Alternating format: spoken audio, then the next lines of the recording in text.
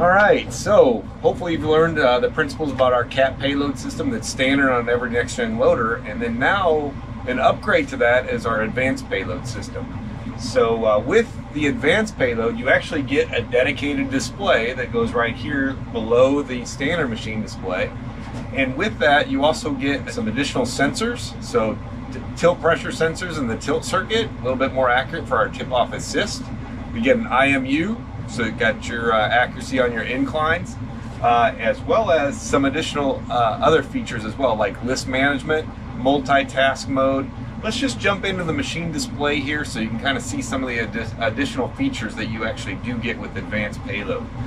So like I said, a high definition display right here below it, so you got a dedicated display for payload.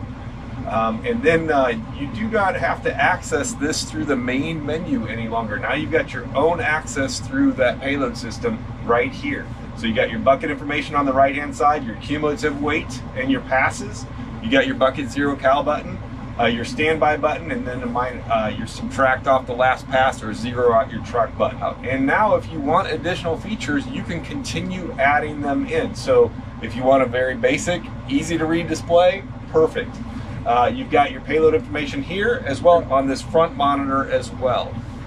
But if you jump into the payload menu, you can see now your payload settings here. Likewise, just like the CAT payload standard, you do have a simple calibration feature set where you can fine-tune that scale if you need to, if your deck scale was recently calibrated and you want to do some fine-tune adjustments. Tip-off mode, same thing here. You've got your auto. We do ship it with tip-off disabled. And then we got the manual tip-off that you learned about with our CAT payload standard scale. And then you can tip off to the stockpile or the truck. This is your default mode shown right there, and that's how you set it. Your weigh ranges, same thing. Start of weigh is at 50% and the range is 15. You shouldn't need to be modifying those. If you do, or give your dealer a call and they can walk you through that. You've got lists.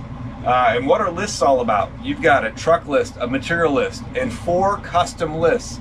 You can turn those lists on or off here. If they are turned off, they don't show up on that top display and convolute that primary display for you. But if you want to use a truck list or a material list or 4 custom IDs that you would program yourself, that way you can track data like how much material you're moving into a hopper, how much material you're sending out with each of your customers. You can track that here, as well as then retrieve it through this list management feature set. Auto truck ID, auto material ID. If that is turned on, every time you press store, it takes you to that list management select so that you can select the next truck or the next material that you're going to load out.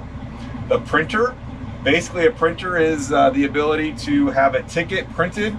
You've got a truck summary ticket, totals ticket, or the last truck stored. And then this printer tickets is every time you press store, do you want 0, 1, 2, or 3 tickets to print off for you? I see a lot of people using 2 tickets, one for themselves and one for their customer. But I'm going to leave it set on 0, and this is where you would reset that.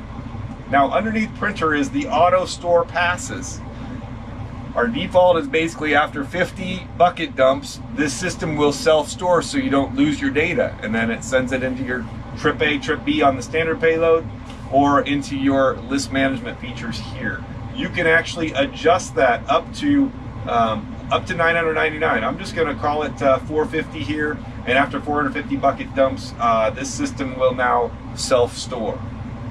Multitask mode, that is simply putting one task on pause, like loading a rail car, keeping track of that payload data, and then going over to a second task and loading customer trucks, and then returning back to the task 1. You have to engage multitask mode if you want to use that, and we'll show you how in a later module. And then we do have manual add mode. So instead of our auto calculator and every time we dump it forcefully adding that to the cumulative weight, if you press the manual add button right here during your cycle, that will then trigger that payload, that bucket payload, to be added to your cumulative weight. That's the features of this advanced payload system.